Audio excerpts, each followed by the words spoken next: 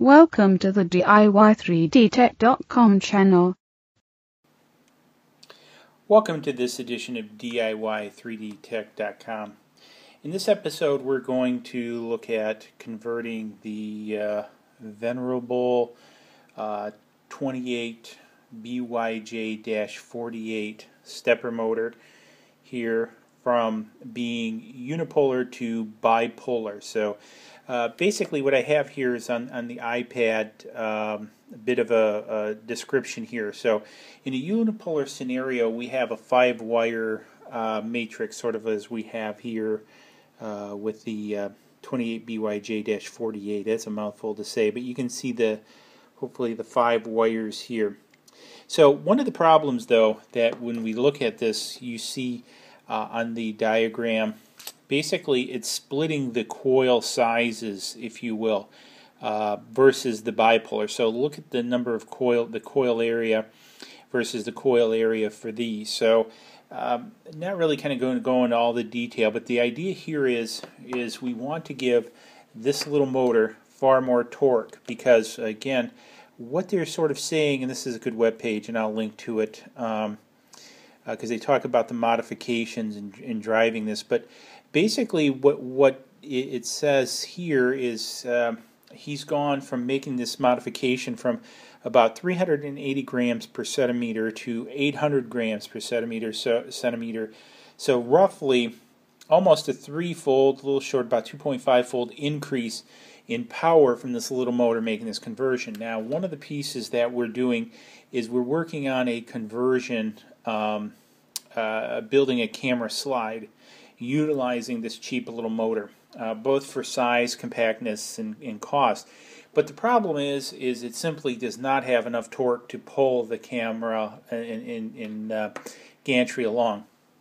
So by doubling, by 2.5 times its power, I'm hoping that we increase this output and can actually do this. So in this episode, what we're going to do is go over making the modifications to the motor itself, and then we'll do some other videos with how to connect it and everything else. So with that being said, one of the things I kind of want to jump into here is how we do this. So when we looked at this site, it says, okay, we got to take off this blue cover.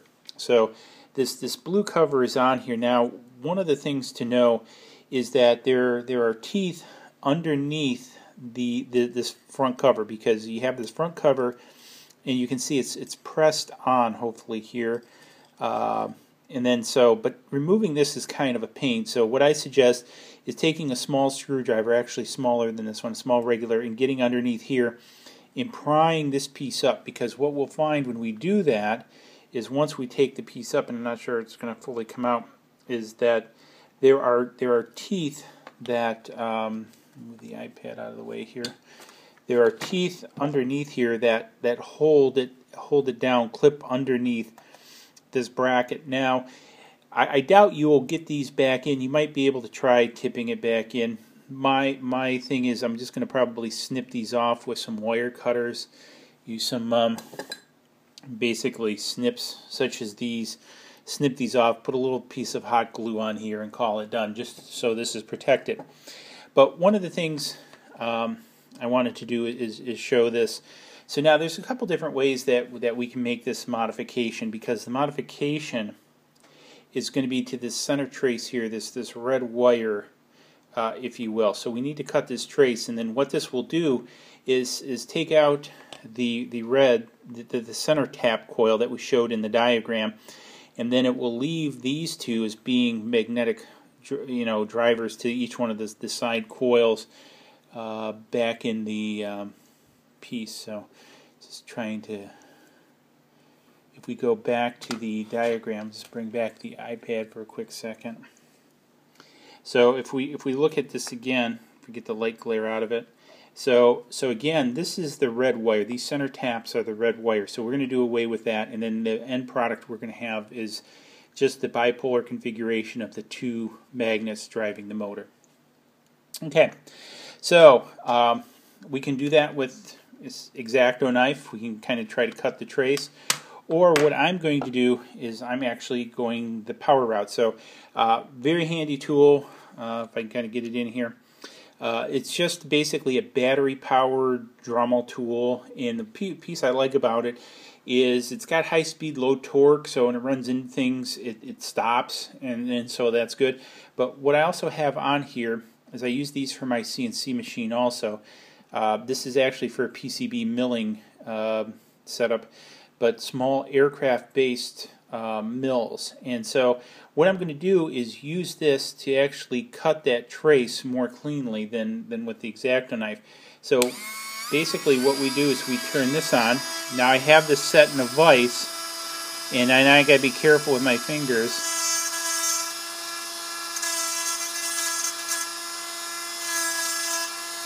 But there we go. So it's done a very quick job of cutting the trace, because one of the things with the X-Acto knife, and again I'm not sure the camera is going to be able to focus that close, but you can kind of see now where I've made the cut of the trace. And again, I'd suggest wiping it off a little bit, and you can kind of see. But it makes for very good work in tight spaces. And again, there's a clear gap in this. So now, as I mentioned, I'm just going to take my nippers and come back in here and nip these off. You know, if you feel confident, you can kind of ratchet that back in. Good luck. I think it's more of a headache. And you can actually even snip off this red wire here. You no longer need this red wire. But I'm going to show this now. This back piece, you can probably still, just making sure you get in camera. Yeah, you can still get that back in and then kind of snap this back down, and that even actually sort of holds it. I'm not going to push it all the way back down because I want to remove the wire, but that actually, even without any glue, is holding it snugly on there, so that does work. It's a little bit cockeyed, but I just don't want to snap it fully on. If it snaps fully, it'll actually work. So again, just you can take off that red wire and then connect these up.